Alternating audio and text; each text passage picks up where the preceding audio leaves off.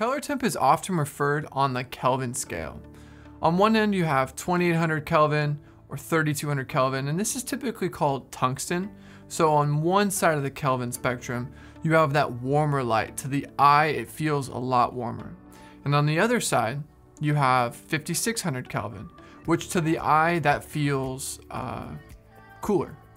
These are the two color temps you want to keep in mind.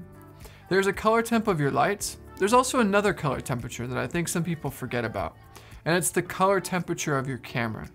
This relationship between the color temp that your camera's settings are set at and whatever you're photographing, the actual real Kelvin that your lights might be at in the frame, are going to play a very big part.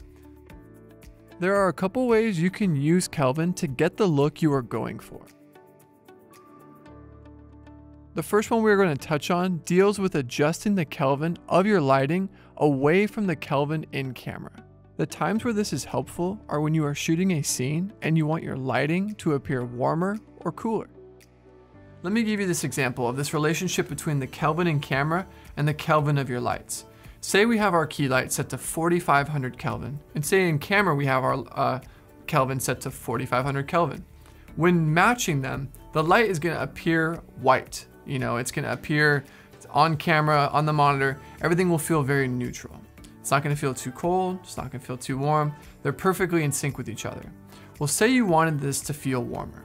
You could leave your Kelvin in camera set to 4500 Kelvin, and then you could bring this light down, warming it up to 3200 Kelvin.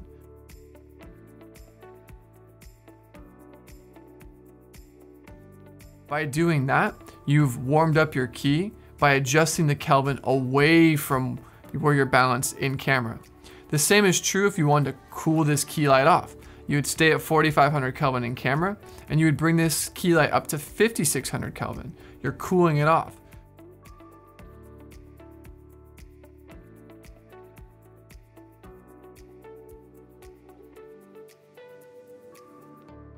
So moving your light's Kelvin on the Kelvin spectrum in relation to where your Kelvin is set in camera will make the lights appear cooler or warmer in camera.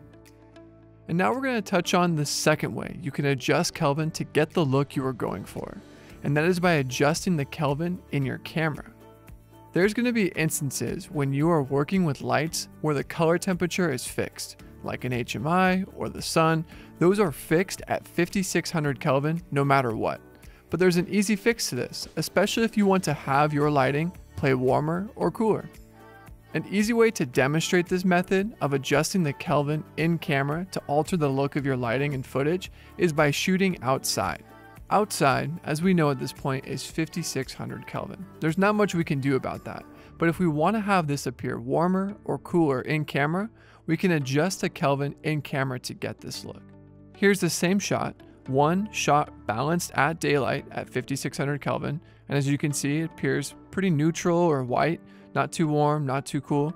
But the shot on the right was actually balanced at 3200 Kelvin. So you can see how just by balancing your camera's Kelvin, lower at 3200, how it appears much cooler. And the same can also be done if you want to warm up the look in camera when shooting outside.